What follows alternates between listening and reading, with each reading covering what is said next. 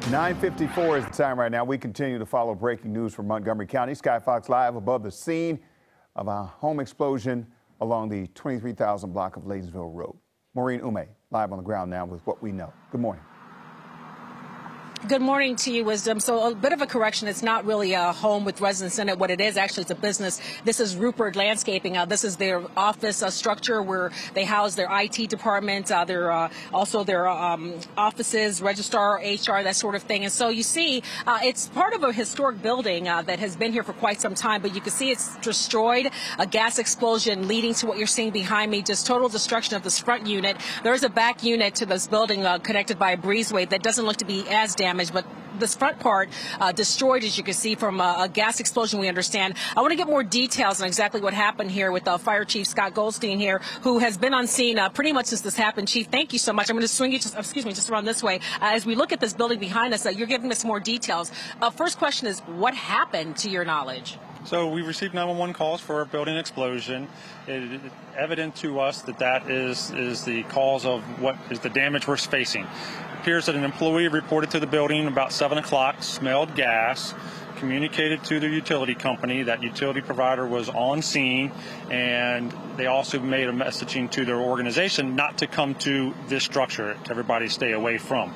So at the time of the explosion, we don't know what that triggering mechanism was, but there was 3 people injured, one of which was inside the building, 2 of which were outside, and the building sustained significant damage.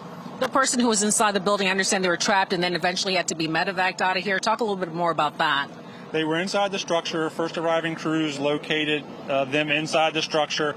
Were able to then put a ladder in, get inside, and assist him into a basket, and then get them out of the structure. And indeed, they were transported with Maryland State Police helicopter to a local trauma center with major injuries. And what about the other 2? The other 2, one of which refused transport, one of which was transported. One had very minor injuries, and the other did have significant injuries. And as we look at the building behind you, it's destroyed. I mean, there's no other way to describe it.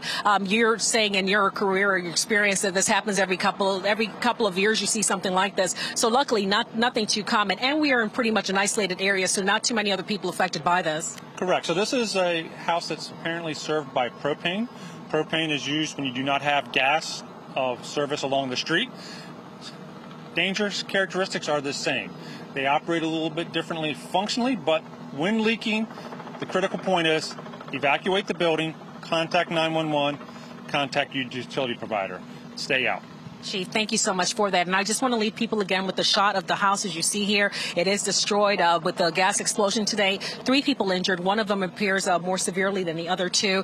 But just a mess here this morning. Investigators obviously going through to make sure that all is well. It looks to be that things are pretty well secured, if you can call it that. The road in front of this home has been reopened right now to traffic. But again, a long investigation underway here. This is, again, the Rupert Landscaping Company that was housed here, their office buildings. Apparently, right now, that front part of the building destroyed, the back part in better shape, but no one allowed inside because of what's happened here today. We will, of course, stand the scene, and if any more developments, for sure pass along to you. But for now, that is pretty much the latest in what's happening here in Laytonsville, as a gas explosion has leveled a building here that has housed a landscaping company. Back to you guys in the studio.